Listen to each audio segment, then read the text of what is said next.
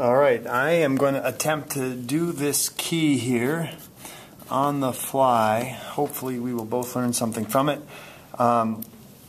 Given the following graphs of either the function, the first derivative, or the second derivative. Okay, so this is the function, this is the first derivative, and this is the second derivative. So we're going through this in a bit of a progression. If this is the function, then I'm going to sketch the derivative of this. Okay, this has got a slight negative incline, so the derivative then would be slightly negative. Maybe I'll just arbitrarily give it that point. It looks like it is 0. The slope is 0 about right there.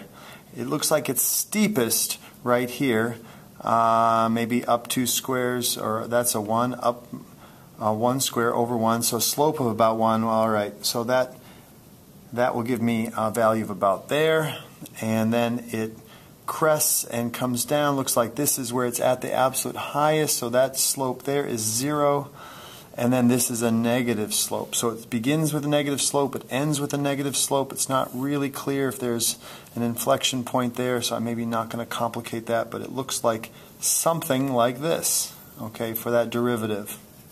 And that's supposed to be a thin line relative to the thick computer line. And then the second derivative, what's happening here? Well, the second derivative, maybe that's about 0. There's some positive slope.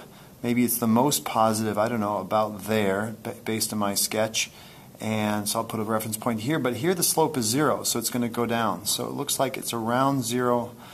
Hard to say if it's slightly positive or negative, but it's definitely doing something like that. Okay.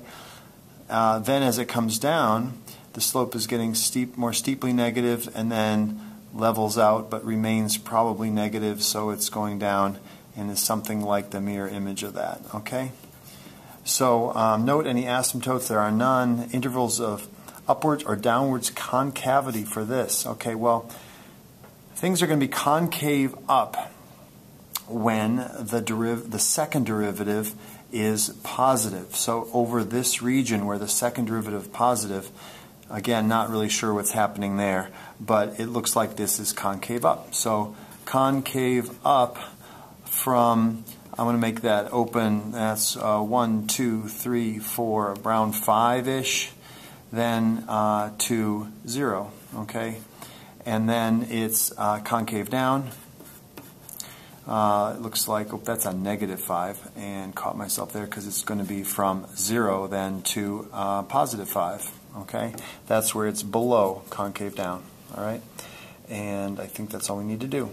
So now moving on to this one. Now this is the first derivative. So I think it's easier to take derivatives of things than to go backwards. So let's start by doing the easy thing. The second derivative of this. Okay, so what's happening here? That slope is slightly positive, so I'm going to maybe make an arbitrary point right there. And then it looks like it's going upwards to, I don't know, a slope of about 1, about there, so maybe that's about 1, and then it increases to infinity. So it's very, very similar to this original function. And that's good to know because think about it, when we're doing the reverse, our function will be very similar to this. It's sort of going to repeat itself layer after layer. On this side, though, what's happening here, the derivative, the slope of the line here is going to be very, very steep, steeply positive, so the derivative will be up here, and then it'll come down to where it looks like the derivative of this is very, very close to 0. We could even maybe make it 0, I guess. Depends on a little bit of your point of view, but sure, it comes down, looks like it touches about, it would be 0 about there, and then goes back up to being steeply positive again. So it starts out steeply positive, flattens out to almost no slope for that derivative, the tangent line, then goes up. So I'm going to draw something that comes down like this, oops, and hits there, and then goes up like that. So that is the second derivative. What will be the original function? Well, the original function is going to have a 0 right here because that's where the derivative crosses. So I know it's going to be either concave down or concave up. Well, what is the derivative doing? It's going from negative, so it has a negative slope, to then having a positive slope. So it's going to be concave up, okay, because it'll have a negative slope as it decreases to this point, which would be a local minimum, and then go back up. So let's see. Then I am going to say that then this is negative, so the slope is slightly negative and then becomes increasingly negative, so the slope is very, very, very negative here. So it's going to do something like where it's slightly negative slope all throughout this region, so I'm going to go slight negative slope there, and then it picks up, and this is going to be my thick line of my original function, and then goes way up like that. Does that make sense? Comes down, and then this is where the lowest point is, and then now this is positive slope, so at this point it then goes up and is a positive slope. So there's f of x. Okay, then here, hard to just sneak it in, I'm going to make f of x like that because it's very, very similar to the original, very similar to the derivative. It'll have slightly positive slope, increasing, very, very positive slope. That gives me that derivative, and then the second derivative is also going to be looking like it has the same shape. Concavity, again, it's about where is the second derivative positive, and you'll see this second derivative is positive everywhere except at the asymptote. Okay, on to number 3. I got interrupted after I'd started, so I'm going to pick up pretty much where I left off, just by saying that where the second derivative is positive, it's going to be concave up. Where that is negative, it's going to be concave down. The antiderivative of the second derivative is just going to be the first derivative. So what will produce a negative for the tangent line and then a 0 and then positive? Well, it's going to be a shape that right here is concave up and then increasing, and then like that on this side, so that the slope is negative. There it's negative, and then it becomes 0.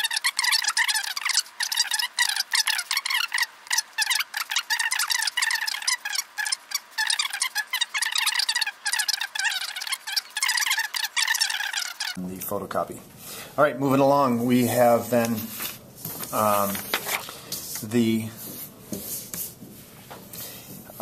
graph here that we've given, and we're going to sketch the first derivative of this and the second derivative, make that thin and then make it dotted, and then try to answer these questions. Okay, so it's very close to being 0 here, so the derivative, my thin line, will be very close to 0. It's likely to be positive because it's above, and you can see it's going up positive. The slope is going to be the most steep about here, and it's going to be a 0 about here. So it's going to go up, thin line will go up, and then come back down to the 0 right there. It's most steep right there, so I'm going to go down to some arbitrary amount that I think it might be close to. And then here's a 0 again, so it's going to go back up through there. We're told a couple of key reference points here. I should have begun at that. Always look for the second derivative clues, because that's going to tell you where inflection points are at -2. So that was good. I guess I wrote the problem, so I should know it. But at 0, and then at 3, there'll be an inflection point. So, okay, so that is going to give me the point of maximum steepness is going to be there. So I'm going to put it back up, maybe, I don't know, about there. So it's going to be down, and then it's going to go up to a point right directly above 3, and then it turns around and goes back down. Okay. Again, it's about where these zeros are. Where these tangents have their zeros, I know it's going to cross. Where these points are at their most steep, that'll be the highest point. Most steep negative will be at the lowest point.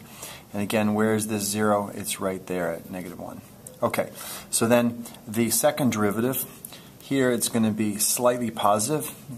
It's going to go up, and then this is where the second derivative will have a 0, because that's a tangent. Most steep, I don't know about there, so it's going to go dotted, dotted, dotted, up like that. And then here it's looks like it's most steep about there, and then it has a 0 right there. So maybe most steeply negative there, and then it's going to come back to there. Same thing in reverse. It looks like maybe it's most steep about there. So above that, I'm going to give it its maximum value. It's going to come up like this to that maximum value. And then where is there a 0? There's a 0 right here.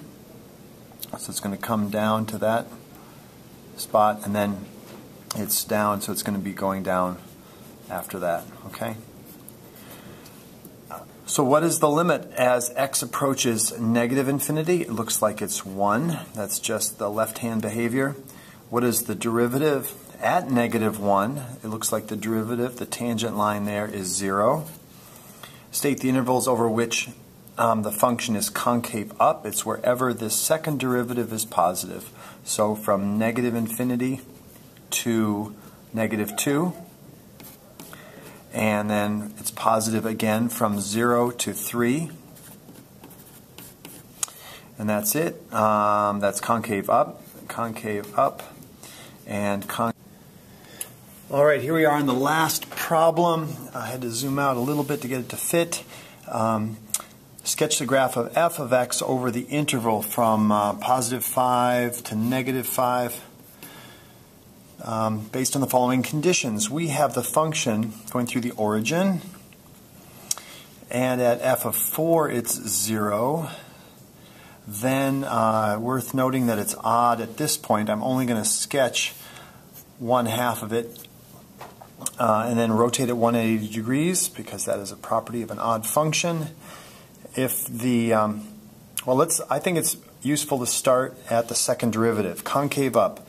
So this is concave up between 0 and 2. So if I sketch a boundary there at 2, I know it's going to be concave up in that interval, and concave down from 2 to 4. Okay, so concave down over that interval. And then my derivative will be 0 if x equals 1. So at x equals 1, I'm going to have a relative minimum point. Okay, well, if I go through the origin, then it's got to be down here somewhere. And then let's see what happens. Or it's 0 between 4 and 5. So the derivative is 0 between 4 and 5. That means it's going to be flat, and the function will be flat between 4 and 5. So that's, and then it stops out there. I guess it doesn't go beyond. So that's good to know. It's worth also, I would say also start with limits and asymptotes. I should have probably begun down there. The limit as x approaches 2 from the left. As I get closer and closer and closer to this 2 from the left, it zooms up towards infinity. Okay, so that kind of makes sense that it goes down, has a low point at 1, and then zooms up, hugging that as an asymptote right there. That is definitely concave up. And then it's concave down over this interval and goes there.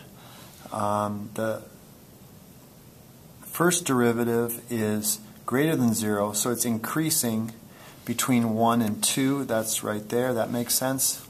It's increasing between 1 and 2, and then also between 2 and 4.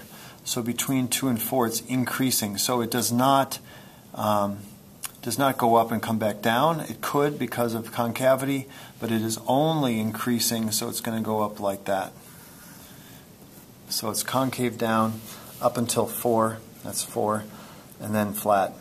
So once I've done that, then I'm going to just rotate it and very quickly sketch the 180 degree rotational symmetry view of this. So it's going to be like that, heading down, and it'll have a maximum point there, and then it's going to be between 5 and 4 flat, and then it's going to go up like that. And let's see, label any inflection. Please, that is some help. Thank you.